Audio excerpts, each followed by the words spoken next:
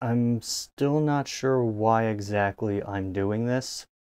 If it's some sort of self-important need to just say what I went through, or potentially help other people who may be going through the same or similar thing, or I don't know, just let you guys know what happened. But I usually don't share a lot of personal stuff.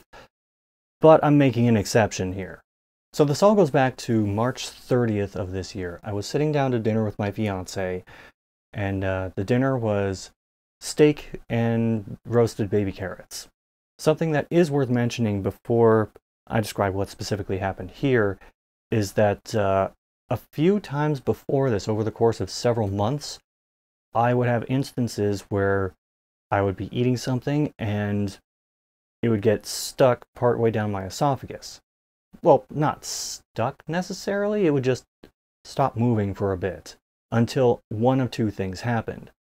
Either I regurgitated it back up, or it eventually continued down the esophagus into my stomach. But those instances happened far enough apart that I didn't pay too much mind to it, even though I definitely should have. So we go back to dinner, I start having the carrots, no issues, and then I have a piece of the steak, and I feel it get caught partway down. A couple of the things I tried doing with instances before that helped the food pass were I would just try drinking something to help wash it down, or I would like jump a little bit to like try and cause it to jostle loose and go down the esophagus. But jumping didn't work here. I tried drinking something, in this case milk, and it didn't help. So I tried drinking water. That didn't help either. I tried drinking a bit of soda. That didn't help either. So now I'm in the bathroom, feeling just pressure building as this piece of steak is still caught in my esophagus. I try going back through the things that I usually did to help loosen it, or at least induce like a regurgitation of it, and I can feel pressure building up around this thing, and then eventually I feel this sharp, searing pain. I can't feel the food at all anymore. All I can feel is pain. It is the most painful thing that I have ever felt in my life. And it's a pain that's so deep inside my chest that I can't do anything about it. So this onslaught of pain happens, I scream a bit, and I'm just constantly moaning. I'm like on my knees in the bathroom.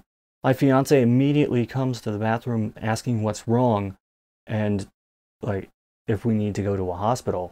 I am somewhat coherent at this point, but I was also reluctant to go to a hospital even with the amount of pain that I was in. But that changed when I felt the need to like upchuck. So I like crawl over to the toilet, lift the lid, and I throw up, and there's blood. This happens again later on, although in between I am just sprawled out entirely on the bathroom floor and partially into the shower. And my fiance is really starting to worry slash panic. Eventually though, she does say, like, we are going to this 24-hour emergency slash urgent care place that's relatively close by to us. So I get myself up off the floor, and I'm constantly moaning in pain, like several minutes after the accident happened. I get into her car, and we start driving toward the place, and somehow I still have the presence of mind to pull out my phone and pull up the address of the place so that we know where we're going. But we get in there, and they start doing some tests on me, and they give me some painkillers so that I'm not constantly going, ah! And this is serious enough that my fiance makes sure to let all the members of my immediate family know what's going on. Which, one of them is my older brother. By the way, I have an older brother. I can't remember if I mentioned that on this channel or not. But he lives relatively close by, so he ends up coming to the emergency care place as well. And he's more or less there for moral support for me and to help my fiance calm down.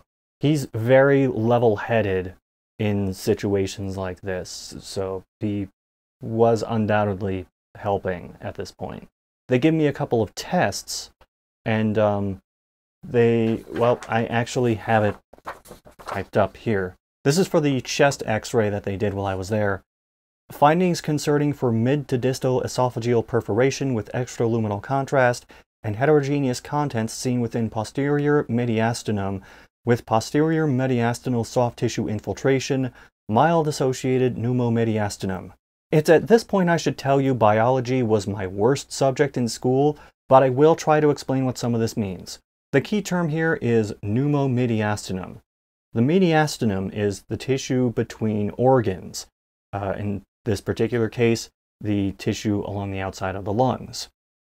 Pneumo means air, so that's air in tissue in between my lungs, which likely got there because of what they described before, esophageal perforation, which means a hole punched in the esophagus, so air got out through that and is now sitting on the outside of the lungs.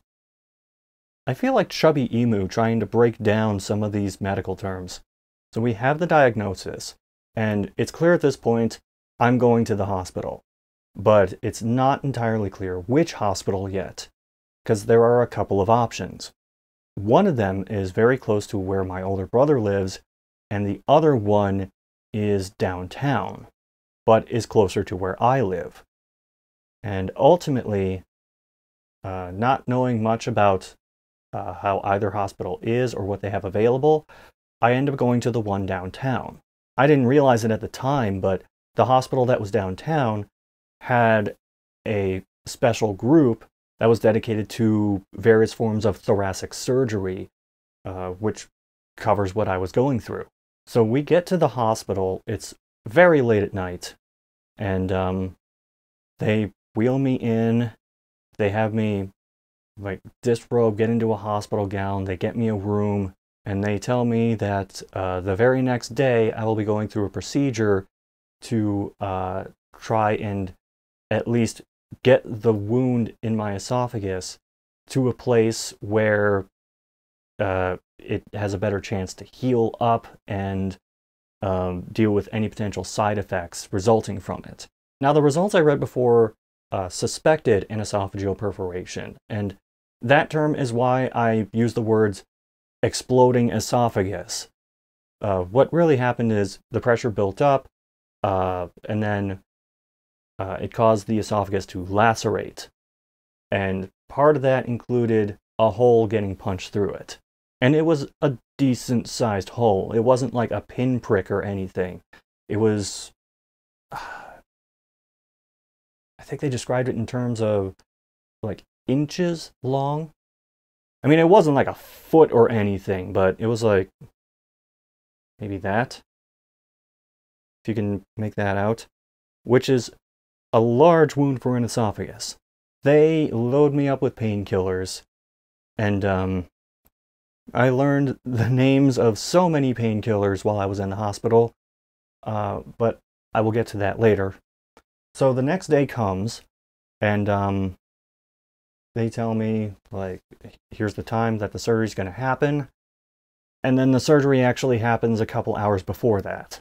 Also, this was the first ever major surgery I've had. I'm not counting wisdom teeth removal.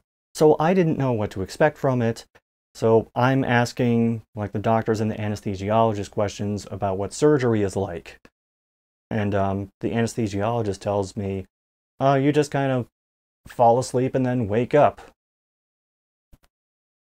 Okay. That's a little vague, but thanks. But he was right. I remember being wheeled out of the prep area and toward where my procedure was happening, but I don't remember actually going into the room or them saying you're going to be put under anesthesia. I just remember being wheeled down a hall, and then suddenly I'm back in the hospital bed in the room that I was assigned. And here's what they did. Oh my god, this is a long word. The short term is EGD, which stands for esophagogastroduodenoscopy. What that basically means is they did an exploratory procedure where they stuck something in my mouth that went down my throat and explored the esophagus and the stomach after it. EGD today with possible endoluminal wound vac placement. A wound vac, as I understand it, and I kept calling it an HVAC while I was there, which is something completely different. A wound vac is something that covers up the wound and removes the air pressure from it. The vac basically means vacuum. So there's this research that says removing the air pressure can help certain kinds of wounds heal faster. And I'm all for that. I had been in that hospital for less than 24 hours, and I already wanted to get out as soon as I possibly could. So the initial thought was they could cover up the laceration/perforation with the wound vac and then just allow it to heal. And they said that in like 4 or 5 days or so, they'd see where things stood and then have a better idea of when I could leave. Meanwhile, they also have a tube down my throat, because I can't eat or drink anything at this point. A tube going down my throat and into my stomach to like regulate the pressure in it. And that tube is not coming out my mouth, it is coming out my nose. Meanwhile, I get another chest x-ray, and this is what the result said. Pneumomediastinum. We already know what that is now. Small left pleural effusion. Now what that means is a little more concerning. That means there is a buildup of some kind of fluid in the tissues lining the inside of the lungs. So possibly some kind of infection. Bilateral perihilar opacities along with airspace opacities in the left lung. So basically there's like a cloud of gas, probably from the pneumomediastinum, that is like blocking out part of where they're trying to look with the x-rays.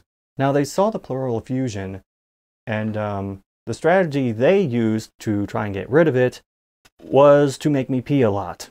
While all that is going on, I'm being visited by my fiance, my older brother, his wife, my parents, who live several hours away, drove into town and were visiting me and staying at my brother's place to try and keep up with me for the next couple days.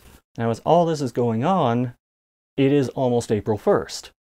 And I had a video planned, which was basically a parody of the like PlayStation State of Play, Nintendo Direct.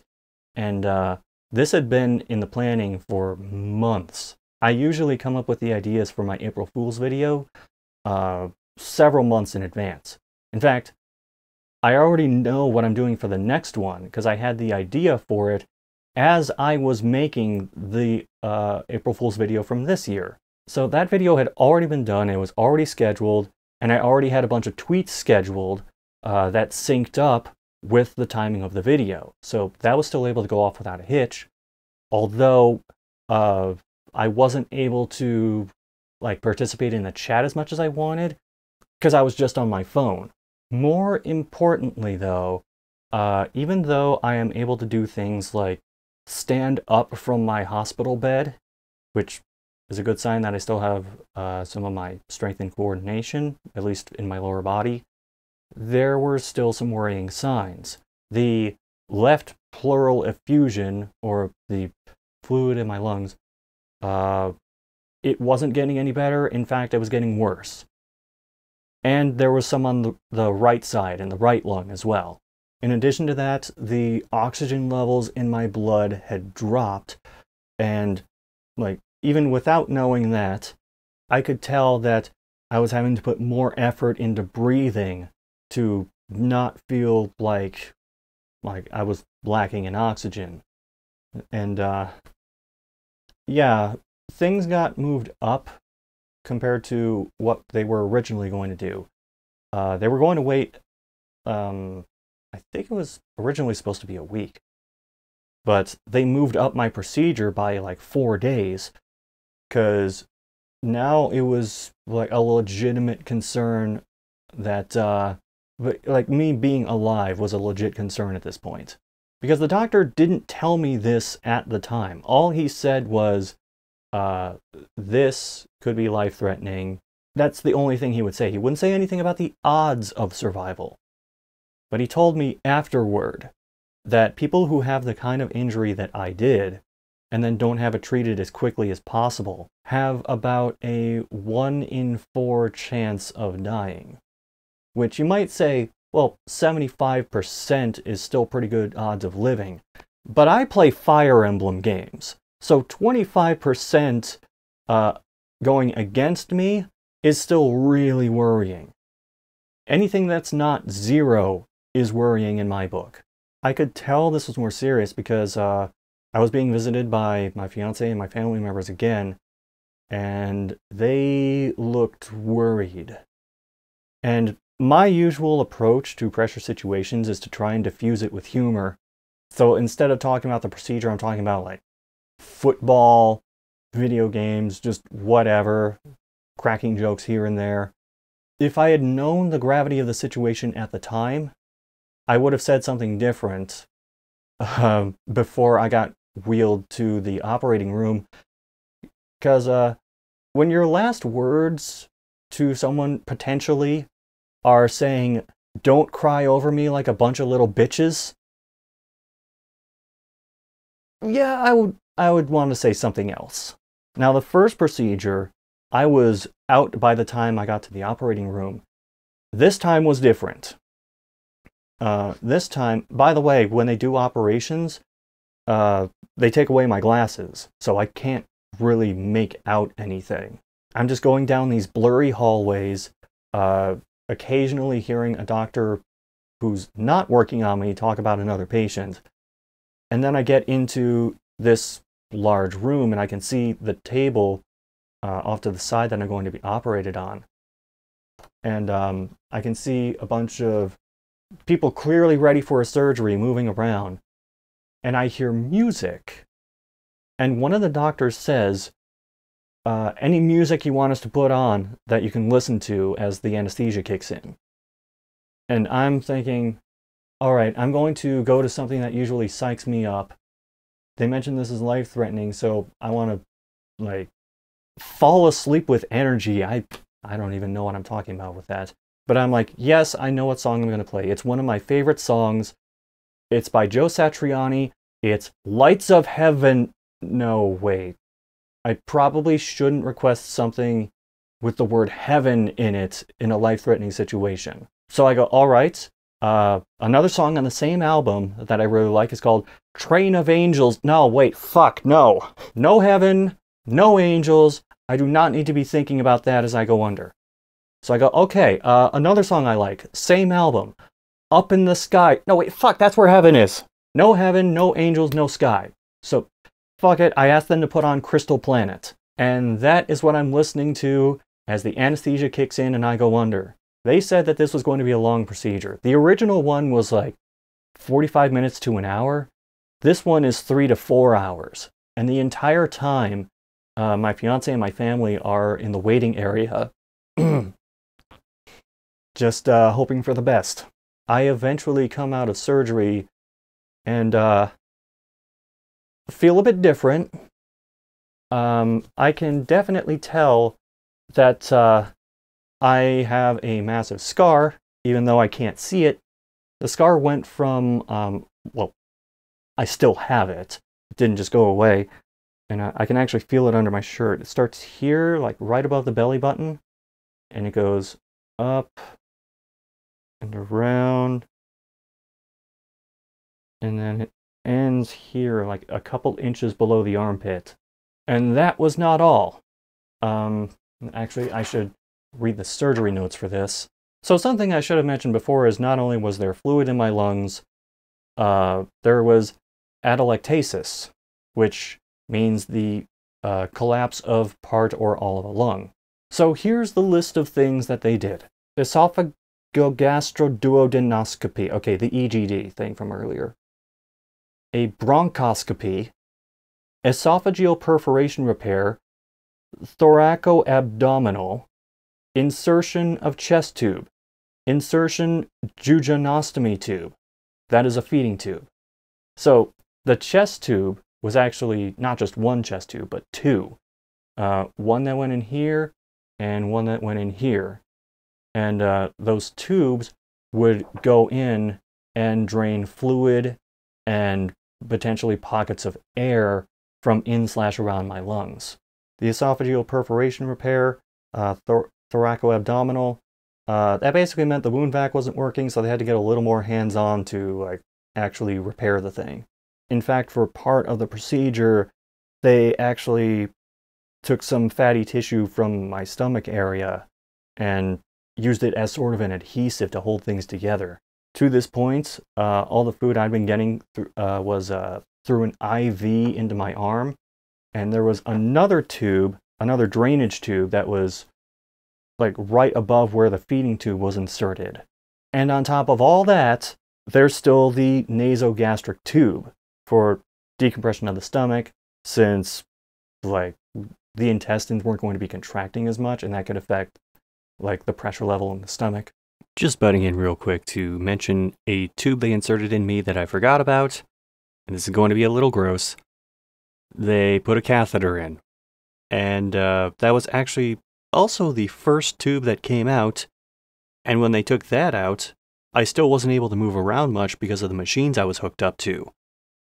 So their solution for any time I had to pee was to give me a jug, and then I would have to call a nurse to come and empty it whenever it was used. They were also very aware of infections because going into the surgery, I'd been running high fevers. Although there were a couple of times when I was there that they said I had a high fever, and the thermometer was wrong. Because sometimes they took my temperature like after I was doing rehab, which we'll get to that later, but yeah, not a good time to try and assess body temperature right after physical activity. So after this procedure, I was just all kinds of messed up. Because aside from all the tubes in me and all the fever that I was running, there was still a massive amount of pain coming from where the injury was.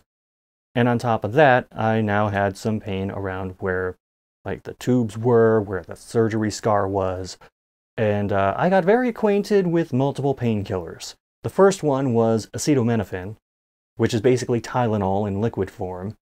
The second one, which was stronger, was called Dilaudid, or at least that's what they called it. I don't know the proper name for it. But it's something that would go in through an IV, and then like seconds later, you just feel very warm and relaxed. It's not the kind of thing that's for long-term pain relief, but it does give you like very immediate relief. And then there was the oxycodone. The oxycodone was a more long-term pain relief solution, and it was more effective than the Tylenol. But it had an added side effect, which was something you had to take another thing for called Senna. Senna is a stool softener. Although that doesn't accurately describe it, it's more of a stool liquefier. I was also being made to take metoprolol, which is something that you take for when your heart rate is too high. I already have sort of, well, a relatively high natural resting heart rate, but it was like getting even higher than that because all the stress that I was going through. So they decided to give me something for that to help keep my heart rate lower. And on top of all of that, I was now dealing with the side effects of getting fed through an IV. Because one of the side effects is it causes your feet to swell up. So I was basically being given every reason between all the tubes sticking out of me, the pain that I was in, my feet swelling up, the fevers I was having, to just not do anything but lay in bed. But I am a restless person by nature. So I would still, like, in a relatively short time from when I had the second surgery, the major one, I asked the night nurse one day if I could stand up from the bed. And this was a several minute long ordeal because I'm laying in bed. I have all these like tubes sticking out of me that have machines. So they have to move the machines around so that I don't like pull on a tube or a cable. I have all these like IVs going into my arms. But when I came out of the hospital, I looked like I'd been doing heroin for a decade. Just so many punctures and bruising all up and down my arms and even on my hands. And by the way, trying to like run anything through like around where the hand is really fucking hurts. Like it's okay for a little bit, but after a while of stuff starting to flow through it, it gets painful, it swells up, it's not a good time.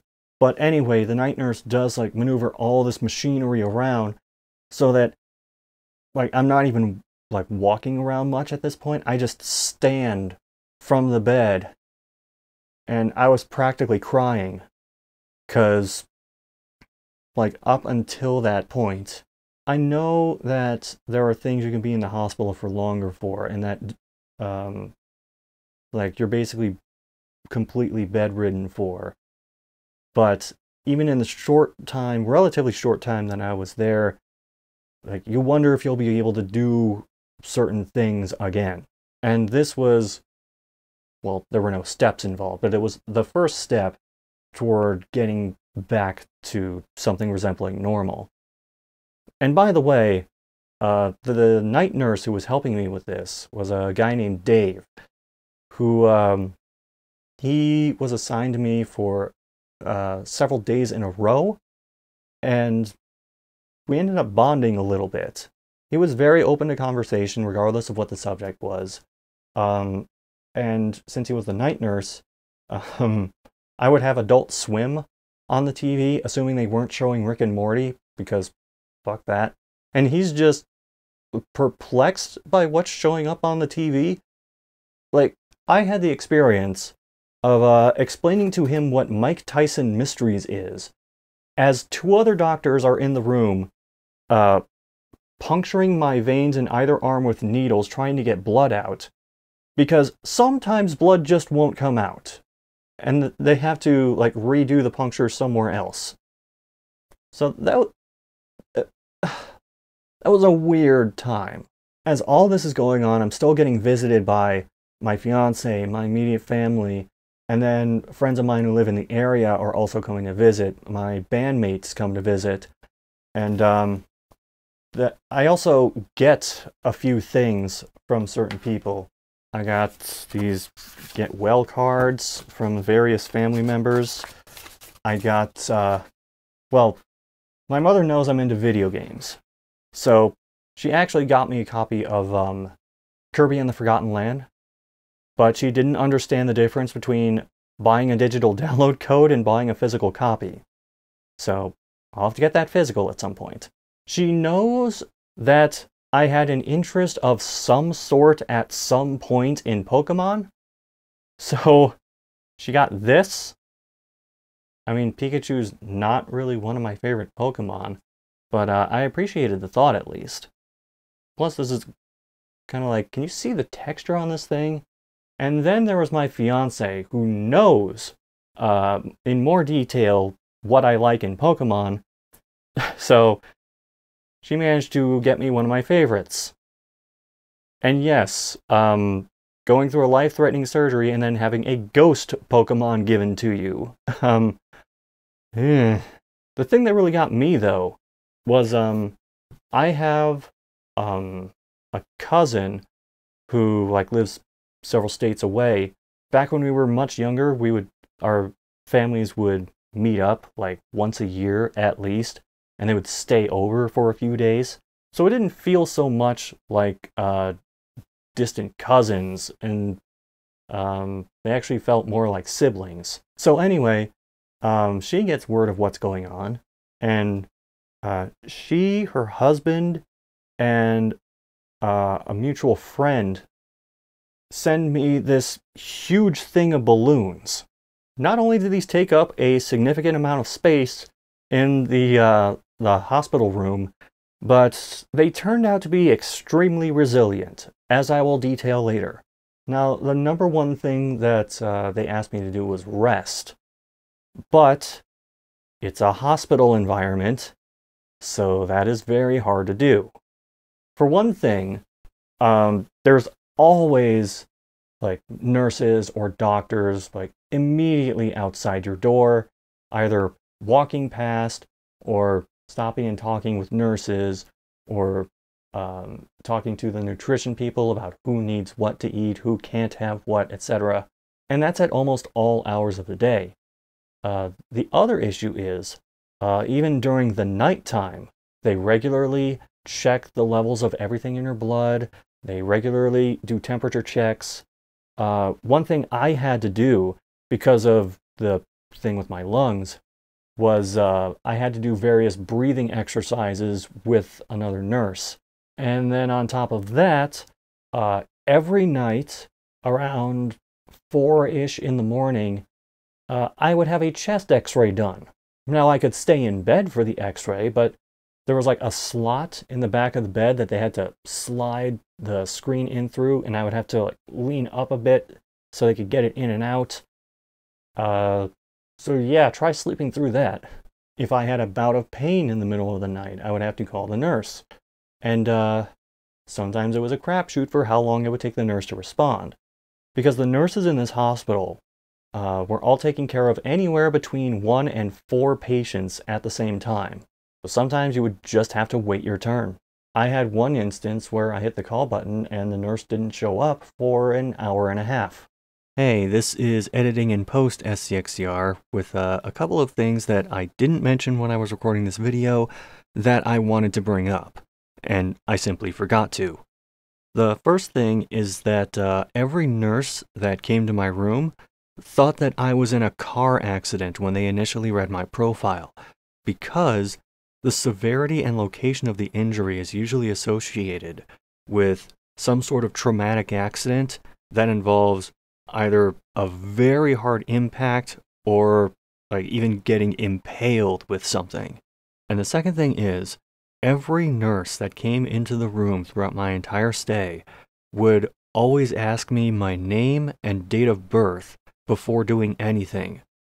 And it was annoying, but I understand why they do that. The first thing, and this is not the main thing, but it's a minor thing that can come up, is it's a minor cognizance test. Does the patient know who they are and what's going on? But the primary reason that they do this is they are making absolutely sure that they are dealing with the right patient and giving them the right treatment. Because as I said, nurses can go through several different patients in a single day, and they have to keep track of everything. And then on top of all of that, this hospital did take care of women who were giving birth to children.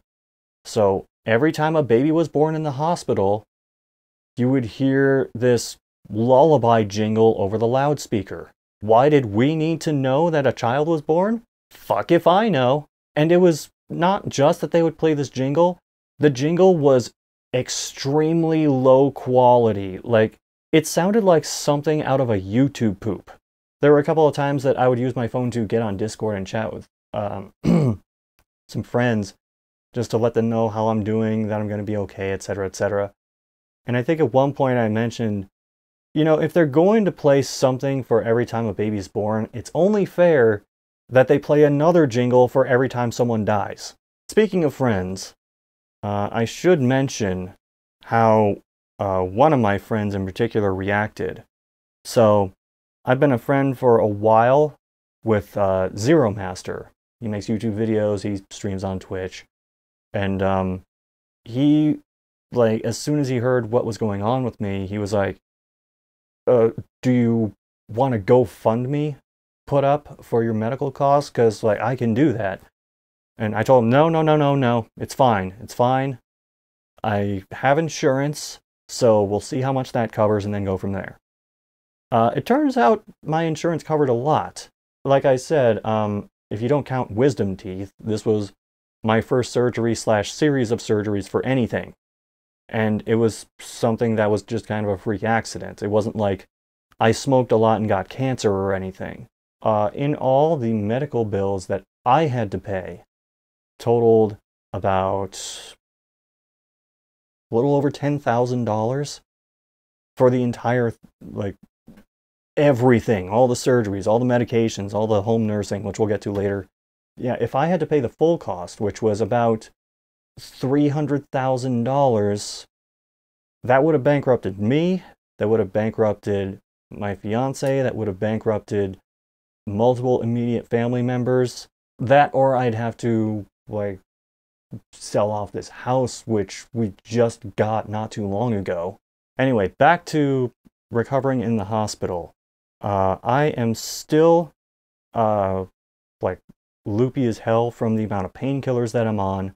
Anything that involves, like, a rapid contraction of the diaphragm or muscles in my chest, hurts quite a bit. So there would be some days where I would sneeze a couple of times and just be in hideous pain. Or one time I had a violent coughing fit and immediately requested painkillers afterward. The entire time this is going on, I still can't eat or drink anything. The most they'll allow me to do is take a damp sponge and, like, move it around inside my mouth so that my mouth doesn't dry out. But they still tell me, like, you can, like, rub it against your gums and the inside of your mouth, but you can't swallow any of it. About 3 or 4 days after the surgery, they say, we can take one of the tubes out of you. It's the one that's, like, right above where the feeding tube would go in. And it doesn't drain into a machine, it just drains into this little bag of sorts that they would empty now and then. So I'm thinking, okay, give me a painkiller and take the tube out. And they go, no painkiller necessary. And I go, so they just undo the stitch that was holding the tube in place. And then they tell me, take a deep breath, and they pull it straight out. Describing the feeling of it, I mean, it did hurt a little, but it was more just odd. It was something that I would come to call the weird hurt. Where, yes, there's a little pain, but it's largely masked by just how weird it feels. Now, at this point, I'm getting into more physical therapy. Like, my fever's starting to die down. My feet are still a little swollen, but that wasn't going to stop me. I'm able to, with the assistance of the nurses, obviously, stand up from bed. I can walk around the room a little bit. And eventually, they say, we're going to do some marching exercises, if you're able to. Now, keep in mind, to this point, like, when they tell me to just stand next to the bed and see if you can bend your knees, I would stand on one foot and then bend down on my knee, not to show off, but just to see what all I was still capable of. And it turned out to be a decent amount when it came to my legs. So there comes a point where they unhook me from a bunch of machines, plug up my IVs, and they take the 2 boxes that the chest tubes are draining into, and they, like, hook them onto this walker for me.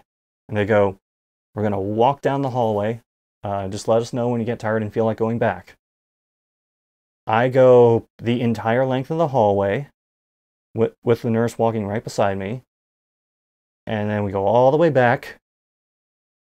And then we go down the hallway again and come back. I don't think he was expecting me to do that much. Which actually led to another thing I realized. I looked forward to when the physical therapy nurses would show up, because it was my chance to get up, move around, and see something other than the one wall of my hospital room. Apparently, I'm in the minority for that. The physical therapy nurses said they actually looked forward to me because I wanted to do the physical therapy, whereas, like, almost everybody else that they dealt with just wanted to keep lying in bed. I mean, I guess it depends what you're recovering from. I was still in a position where my legs were perfectly fine, so I didn't mind getting up, walking around a little bit. There was another thing that they would have me do for physical therapy, which was they would bring this step into my room and then tell me, go up the step with both feet and then down the step with both feet at your own pace. And eventually I'm going at like a jazzercise pace, just up and down the step with the left foot first, with the right foot first. Meanwhile, I'm still watching Adult Swim. Dave's not appearing as often now because he's not assigned to me. And it was the first time I had ever seen Bob's Burgers. And I am never going to watch Bob's Burgers again. Time passes. I'm still recovering. They're being more proactive at dealing with my pain. Because apparently, they would ask me regularly, what's your pain level on a scale of 1 to 10? And then I would usually say like 3. I think the highest I ever said was 7.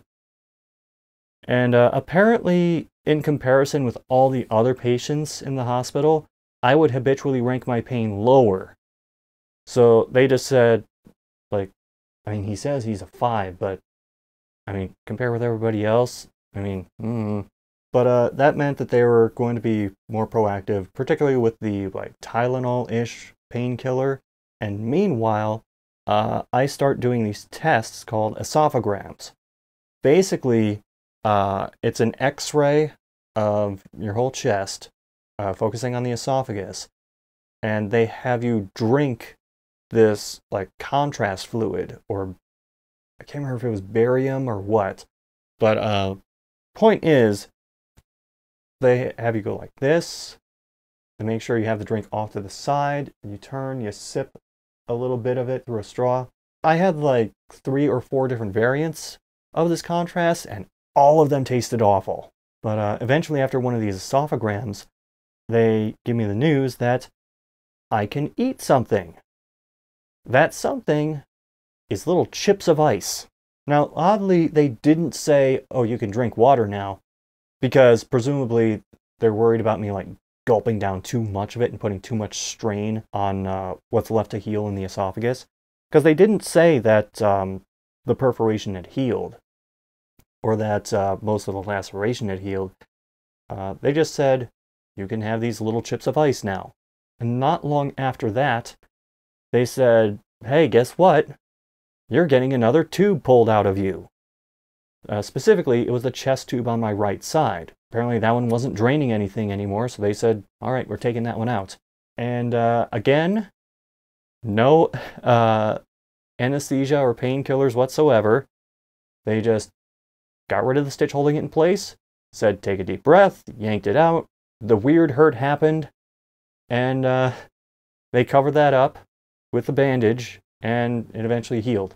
It was not long after that when they said that I could try apple juice and possibly Jell-O, and that lasted for maybe a day or two before they did another test and said, you know what, we should take him off of those until he heals a bit more, which, thanks for teasing me like that. And I mentioned that my family was visiting me a lot. At some point, they did have to go home, because they still have work and shit to do. My fiance, however, was there every night. Because she couldn't keep getting off work. And there was a cutoff for visitation hours, but they were very lax and would let her stay for like a couple hours, 3 hours past when the cutoff was. I'm marrying the right person, is what I think I'm saying. But eventually they started asking me questions about what my home situation is like. Is your home like multi-level? The floor that you sleep/rest on is like everything you would need on that floor, or do you have to go up and down stairs? Do you have a bathtub or a shower? Is it a walk-in? Do you have enough people around at home who would be supporting you? And the entire point of this was they were trying to figure out when/if I could go home. And it turned out I could go home on the 14th of April, which was about 10 days after the major surgery. Obviously, it felt great to be home. However, there were a lot of things that I had to start doing, not necessarily on my own, but with the help of the people around me. And that involved ordering a ton of medical supplies. So I get home, and there's like boxes and boxes and boxes of like a feed solution, because I still had the feeding tube in, and that's where I was getting most of my nutrition from. By which I mean all of my nutrition. And there was also the setup for the feed, which you couldn't just have the feed solution in, like put it straight into the tube. No, you had to set up this machine called, I think it was a Kangaroo Joey. It's something that like cycles the feed in a bag through this series of tubes that attaches to the feeding tube. And you would have it on this stand with the feed bag and then a water bag. Because if the feed spent like too long just being stationary in the tube, it would start to dry up and harden. So you would have the flush come through to try and keep everything clear. I'm butting in again to mention a couple other things. First of all is the maintenance involved with the whole feed setup. You had to take 2 boxes of a feeding solution, mix them up, and then dump them into a bag, which you would have to change every day. You would also have to flush the feeding tube from the valve every day to make sure that the line stayed clear to the intestine. You would also have to change the water flush bag every day. And you would have to flush the line leading to the feeding tube every day. And one other note about when I got home. One of the things that I didn't have a chance to do while I was in the hospital was shave. So this is about as much of a beard as you will ever see me have. This was taken shortly after I got home and before I shaved all of it off.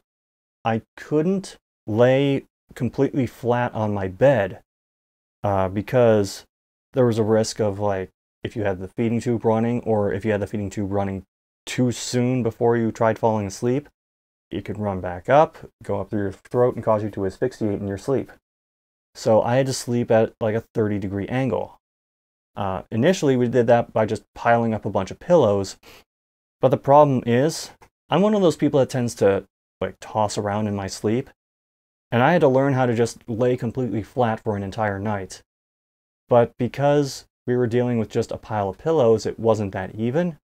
So my head would end up like way off to the side, and I would wake up with just a massively stiff neck. Although that was assuming the pain didn't wake me up first, because also had to get my own painkillers.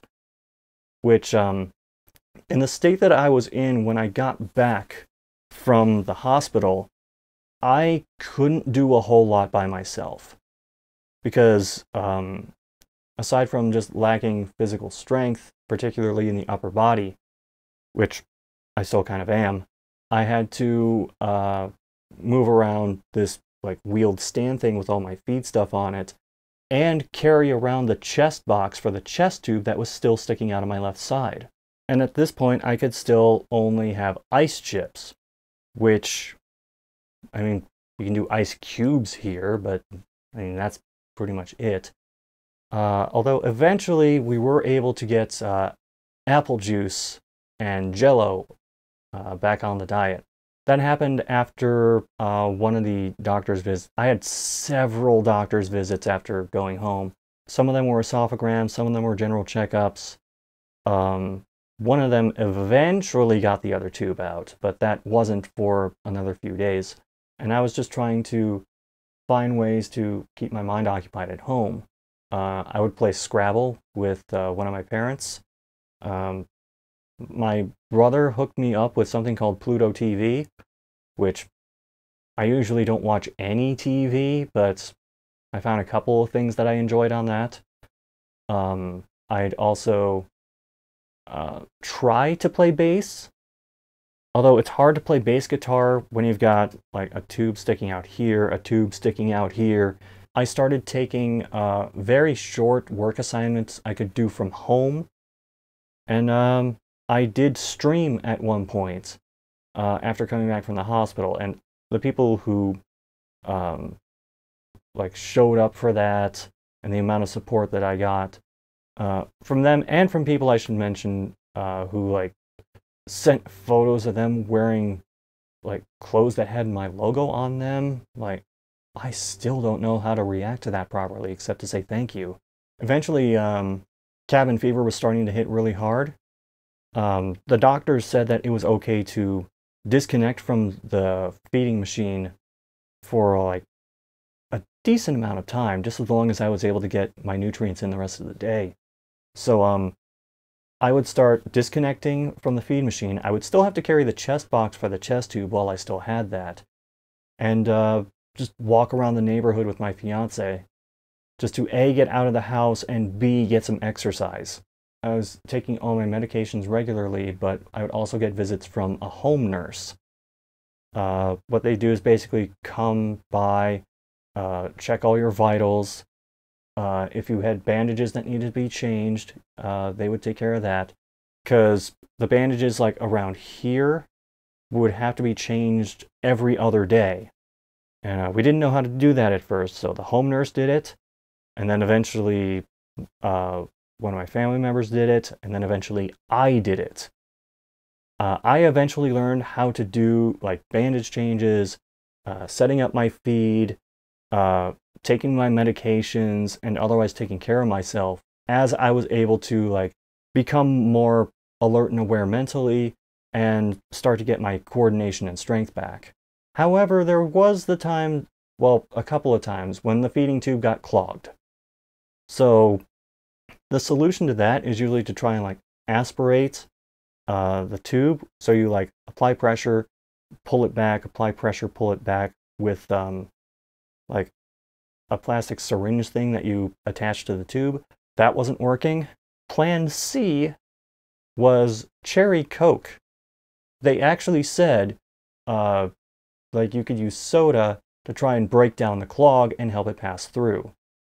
And this was okay because instead of having a tube going into my stomach, which would be like too close to where the esophagus was still healing, I had a J tube, which meant it went through here and then into my intestine.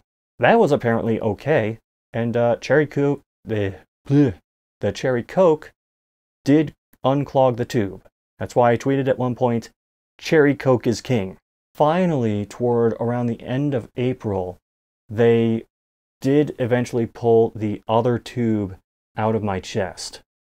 And I was incredibly grateful for that. But I barely had time to feel grateful for it because I started doing something that I hadn't done throughout the whole course of this, which was throwing up. It would happen once every few hours, and we weren't sure why this was happening. That said, I did have a medical procedure that was coming up later where they were going to go through, do another scope, see about putting like a stent into the esophagus to help cover it up and help it heal. And in the process of that, they wound up like scoping my stomach again, and they found a bunch of crap in there, which was, I can't remember if it was the infection or was like a carryover from an infection, but it was making me sick. So they cleared that out. And when I woke up from that procedure, they told me that I would have to stay in the hospital again. And that is like top 3 for most pissed off I have ever been at anything. The good news is, not only did that hospital stay only last for a couple of days, but in the process of it, I got to meet Night Nurse Dave again. So now I'm out of the hospital. The only tube that I still have in me at this point is the feeding tube. And so just got to take care of that, follow the feeding schedule, and hopefully that'll be out relatively soon.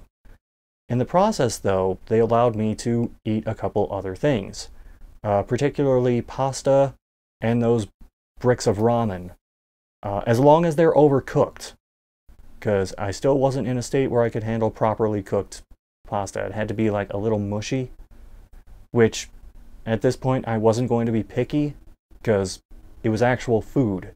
The good news, however, is by this point I was like alert enough that I could play most video games.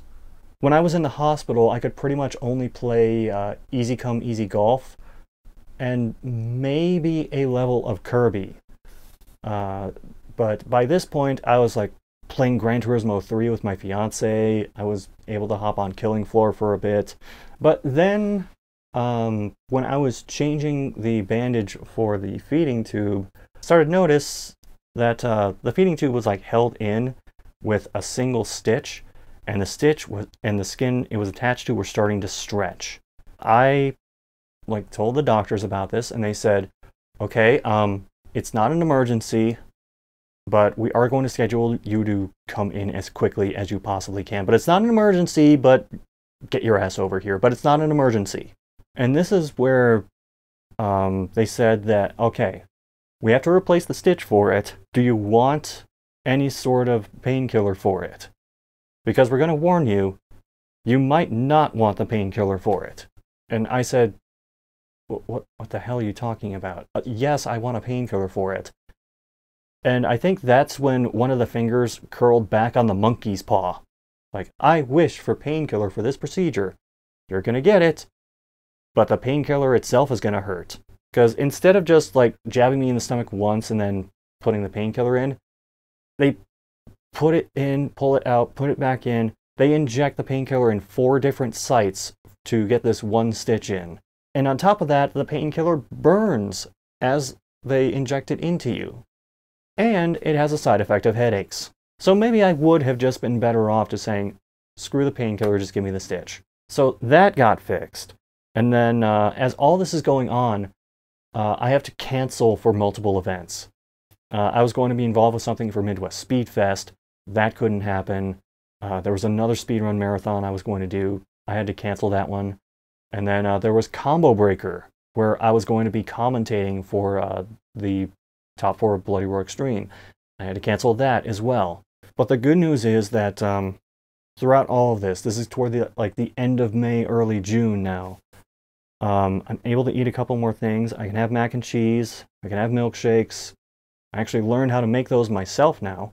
I'm taking less and less painkillers, which is good because there was a shortage of painkillers in all the pharmacies in my area.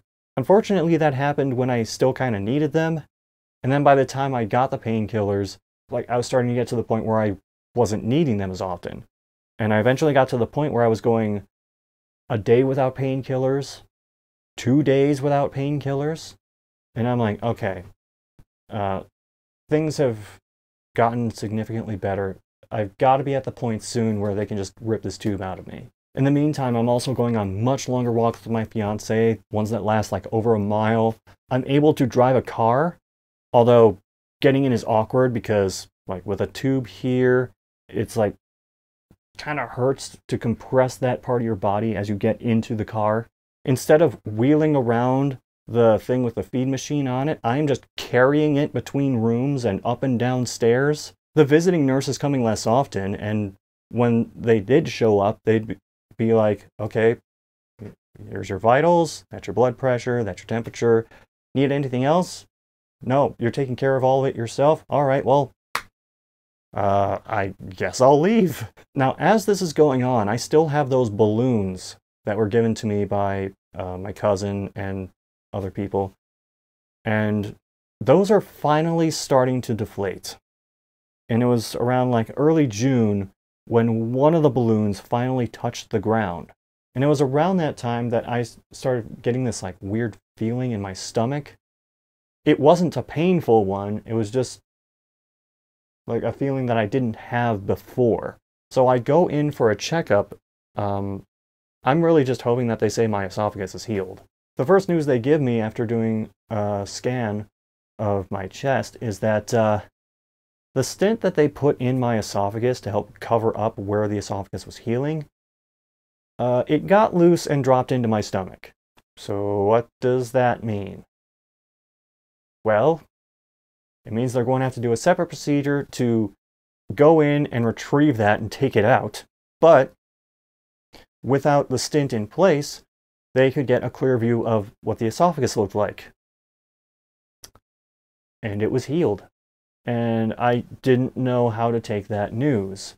I liken it to, what's his name? Todd Wainio in World War Z, the book. I never saw the movie. When he hears that the war against the zombie horde is over, and he goes, peace. What does that mean? Because all he knew for so long was fighting. So after getting that news, they scheduled me for another procedure, which was like so many days afterward. I think it was like a week afterward or so. And they had me do one last esophagram test before then, just to be like absolutely 100% sure, even though the doctor was already like 100% sure. But this was just to verify everything. So in that esophagram test, it was a bit different from the one before. I think they were just trying to be thorough, because usually it's like I said, you stand like this, drink something like this. They may tell you to like do it with the opposite hand, or drink a little bit, have several sips in a row, whatever. But for this one, it almost turned into a theme park ride, because I'm standing on this thing, there's a board behind me, they have me drink on it, like in front of it, I mean, and then they say, all right, we're going to tilt it back. So the board, like I'm standing here, and the board is like this, and the board just tilts back like that, and I end up laying flat on my back. They tell me, okay, drink some more, so I'm laying down and I'm drinking like this, and then they go, oh, okay, get on your stomach if you could. So like, I mean, I still have the feeding tube here, but I get on the stomach as best I can, and I'm like this, and I'm drinking like this, and then they go, all right, we're gonna get you up, and then they push me back up while I'm still laying on my stomach. But in the end, all the tests came back showing no tears, no holes in the esophagus, so I am good for the surgery. Like, actually, there was an appointment beforehand where they gave me this stuff. When I first got out of the hospital, all I could really do was sponge baths. There were just too many bandages, too many tubes still in, and you can't risk like taking a shower and having like soap get into a wound or anything. Once I had like the chest tubes out and it was just the feeding tube, I could take a saran wrap shower, which what that means is you still have the feeding tube, so you can't have anything touching that. So the solution to that, to be able to take a shower of some sort, is to take a bunch of saran wrap and wrap it around your torso where the feeding tube is, and then tape off the top of it so that water doesn't get underneath it. And then when you're done with your shower, you like sponge bath the rest of the stuff that you couldn't get under the saran wrap. Now, however, they were telling me to use this particular soap slash skin cleanser the night before the procedure and the morning of the procedure. And the procedure was very early in the morning, so I'm up before the sun bathing in this. And just let me read some of the warnings on this. Do not use if allergic to ingredients in the soap, obviously. Do not use in the genital area. Keep out of eyes, ears, and mouth. May cause serious and permanent eye injury if permitted to enter and remain in the eye, or may cause deafness when instilled in the middle ear through perforated eardrums. Repeated general cleansing of large body areas should not be done except when advised by a healthcare provider. So it's a soap that you could very easily do some damage to yourself with. So I'm like trying to take a shower with this and bathe with this like they instructed me to. They never had me do this for the other procedures, so I didn't really understand why they had me do it for this one. But if it got the feeding tube and the stint out of me, I didn't give a shit. So I'm like very carefully putting this on like a washcloth from this far away, but my glasses are off, so I'm like trying to get close, but not too close as I apply this and like work it up in the washcloth, and then like very carefully wash myself with this stuff. I had been off the feeding tube. I hadn't eaten anything for a while, which the food that I was eating up to this point, like what I could, they made very clear that they weren't having me eat that for nutritional value. It was more so to keep my own sanity. Like when you go so long without feeling hunger at all, it kind of plays with you mentally if you don't like start having food regularly, and then you suddenly get off of this and you have to go back to like feeling hunger and then eating regularly again. But I go through the surgery, it goes off without a hitch. The feeding tube is out, and they tell me, look, we said you're healed, but we still want you to work back up gradually to a proper diet. So first day was basically liquids only. Second day was soft foods, so like overcooked pasta and ramen, stuff like that. Which, by the way, pizza sauce on pasta actually works pretty well if you can't have regular pasta sauce. And then the next day I could start having like regular foods. And even then I kind of planned to work myself back into it. Like the first proper meal that I had was ramen. Not the brick of ramen, like legit ramen from a ramen place. Because I figured that's a lot of broth, the meat is sliced thin, there's noodles, that'll be a good like way to work back into food. And I'm butting in one last time to add a couple of things that I missed during the initial recording of this. The first note is just how quick my recovery was. I was injured on the 30th of March and went into the hospital that night, and my last surgery was on June 13th. That means my total recovery period for this, well, the part involving doctors and procedures at least, was just under 2.5 months, which the doctors said was surprisingly fast.